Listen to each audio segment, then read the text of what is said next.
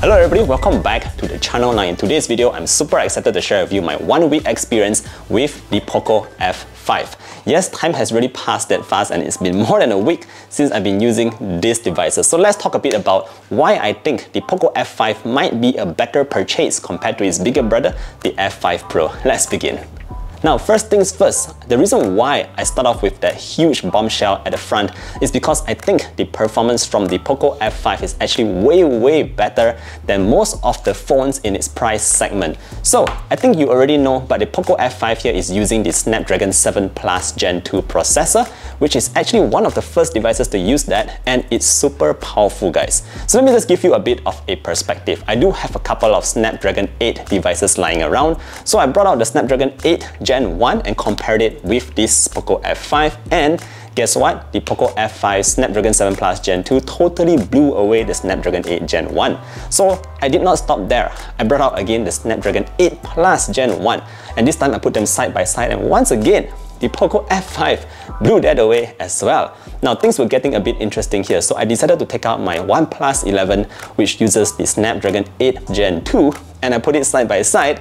And this time round, it was actually quite close. It actually showed that the single core score is actually higher than the OnePlus 11, but it loses out in the multi-core score division. So just to put the whole thing into a bit of a summary, you can tell that this is a very powerful device. Now over the past 1 week, I've actually been using the POCO F5 as my main gaming phone, and I played a ton of games here, guys. So we have my favorite Mobile Legends installed here, and just like on most Snapdragon processors, you will notice that the graphics supported for Mobile Legends is always at the Ultra and also Ultra for refresh rate. Now when it comes to Genshin Impact, naturally you can also use maximum settings on the POCO F5 and get a very stable frame rate. The best part here about gaming on the POCO F5 is that the efficiency, the amount of heat produced is actually quite low. So I noticed that the phone did not heat up that much at all, and overall I think just in terms of performance, the Snapdragon 7 Plus Gen 2 is definitely off to a great start.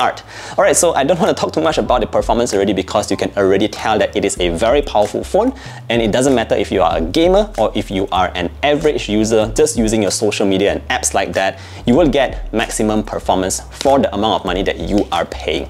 Now let's move on to the second point, which I think was actually quite interesting here, and that's actually about the cameras at the back. Now you might notice that we do have a triple camera setup, but the main sensor is really the one that we care about, and that is a 64 megapixel main sensor that also comes with OIS.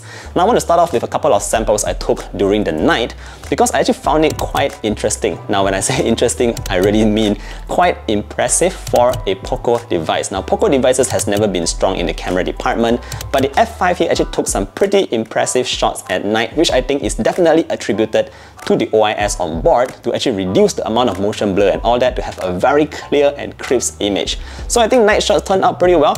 If you go on to daytime shots, I think it did a decent job. I wouldn't say like it's fantastic or anything like that, but it's definitely what you would expect for the amount of money that you are paying. Now that's just in terms of the camera. Ultimately, I think with the addition of the OIS on board, you are definitely able to capture more stable images, which I think is great for just fast shooting on the go. Alright, so let's move on to another thing that I kind of like as well on the device, and that is actually the display.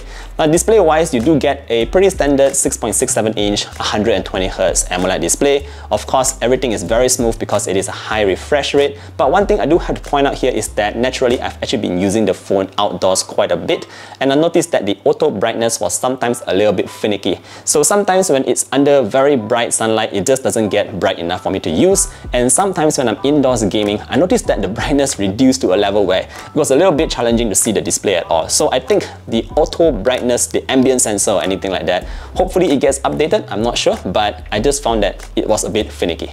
Alright, so let's move on to a couple of stuff that I did not really like, and that is in terms of the stereo speakers. Yes, we do have a headphone jack at the top, but the stereo speakers on the F5 isn't particularly great. I think it sounds okay, but it could have been better.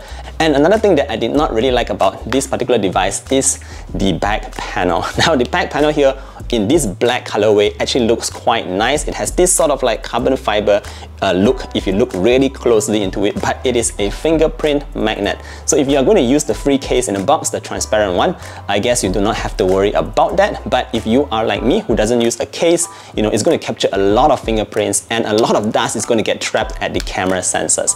Now your only other option that I see for now is getting the white version, but this white version, it just comes with a lot of weird textures at the back and it doesn't really look that nice. I think this is really down to your personal preference, but I'm not a huge fan of this, you know, kind of designs and textures going on at the back of this white POCO F5. So if it were up to me, I'll still go with the black, but yeah, I'll have to live with those fingerprints. Alright, so back to some good stuff. We do have a typical 5000 mAh battery on board, and coupled that together with the Snapdragon 7 Plus Gen 2, you are actually getting a pretty good battery life because the processor itself is quite efficient. You also have the 67-watt fast charge charger that came in the box, so you should be able to charge this up fairly quickly. Now at the end of the day, I think this POCO F5 is a great device for anyone who's looking for a new phone in 2023 and does not want to splurge a lot of money, especially since you see a lot of flagships today costing a lot more. Now this phone is only going for, I think, slightly more than 1,500 ringgit, and you know, generally POCO always, you know, have a lot of promotions going on, so I think that is a safe price to assume, and you already get that very good Snapdragon 7 Plus Gen 2 processor on board. So if you are looking for a new phone, I strongly suggest you check out the POCO F5. This is a solid purchase. You're getting a lot of performance for the amount of money you're paying, and I think POCO did a great job with the F5. Now with that said, that pretty much wraps up today's video. Don't forget to drop a like if you want to support the channel, and of course subscribe if you want to see more content like this. And that's it for today. Look forward to seeing you guys in the next one. Stay safe everybody. Bye.